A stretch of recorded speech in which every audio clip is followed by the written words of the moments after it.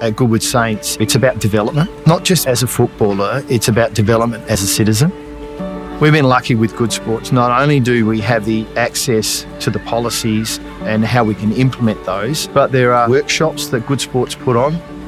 We attended a drug and alcohol workshop, which was instrumental in us implementing our drug and alcohol policy.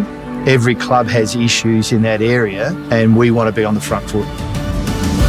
Because our junior program is so good, the parents can see a pathway for their children, whether it be a boys or girls. We have an inclusive side. So there is a place for everyone in our community to play football at this club. We listen to what Good Sports suggests to us, and it makes our club so much better.